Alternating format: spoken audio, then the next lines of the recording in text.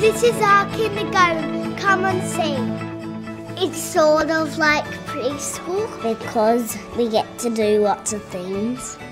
I like kindergarten because we make stuff. We can do stuff and like learn stuff. We learn about writing and our teacher helps us with writing. I can write all the fun stuff that I did. My mum helps with reading groups.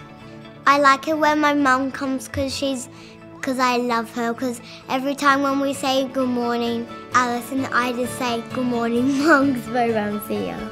That's why. We're reading The Hungry Giant. So the people ran and got the giant some bread. We don't always read the same book every day. We get new books every week.